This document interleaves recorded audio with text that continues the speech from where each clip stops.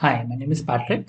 This specific video is for students who are planning to target 100% in the quant section, or you feel that you're really good in quant and you can score 100%. So how do you study so that you can maximize your score? So yeah, I've scored 100% 6 times in CAT. So fairly comfortable with that concept. And been training students for more than 20 years for the CAT exam. Scores required to get 100%. I mean, normally you need a perfect score, almost perfect score. I'm saying for 100%. You can always get a 99 with a much lower score, but almost perfect. And out of 22 questions, technically you would need 21 correct, around that, 20 to 21 correct to get 100%.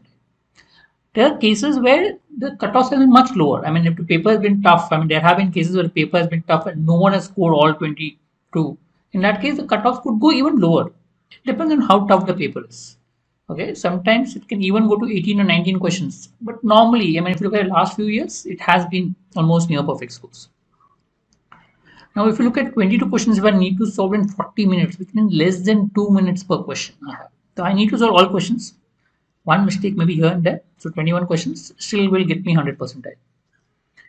So ideally, average 2 minutes, in which case you need to get solve few questions less than a minute. So if they're easy questions, which the setters should be able to solve within a minute. And tougher questions you can take around 3 minutes or something to solve. Right? So based on a toughness, there will be questions which takes a longer time. You need to be able to solve it 3 minutes, but for that you will have to solve questions in less than 1 minute. Now, what is important? How to study?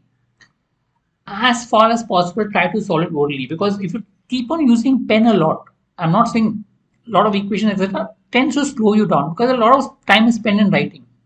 So in which case we need to try to focus on methods where you can do orally as far as possible. Okay, so for questions like time for distance, equation, geometry, you will have to write. I'm not saying you don't have to write. A lot of questions you need to write, but minimize the writing. The less you write, the faster you will be. So in which case, in practice, try to solve things orally. Okay, always search for methods that does not require too much pen. So which require minimum of pen as far as possible. Okay, because a lot of time goes in. You need to look at how to save time. Also try to calculate mentally. It is a simple calculation which are there. I'm not taking tough calculation, those not required in the CAT, but a couple of 2-digit calculation, simple calculation as far as possible, do in your mind without using the calculator. But yeah, if there's tough calculation, no harm in using calci in that case. I mean, it's good to use a calci, it could save you time for tougher calculations. Normally, how to solve? I mean, take a 5 or 10 question at a time. I mean, that's how you study. I mean, take 5 to 10 question at a time.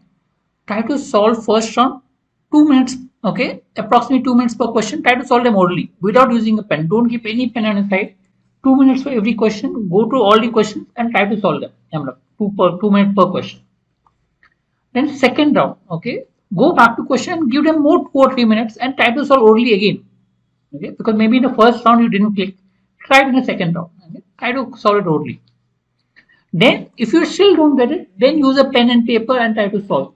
Okay, go back to the solution, check is there a better method, or go back to question, see is any other way to solve this question. The more you think, the more you're able to think to questions of better methods, the better you will be. And remember, methods are more important quantity. Instead of solving a lot of questions, focus on solving a few questions but with a better method. That could help a lot. Because in the end, what is more important is trying to save time so that you can solve all the questions in a given time frame. I hope this will help you. I mean, there is no harm in trying for 100%. Try it out, see if it works for you. Great, you can go ahead. If not, you can always go back to your old methods. Thank you.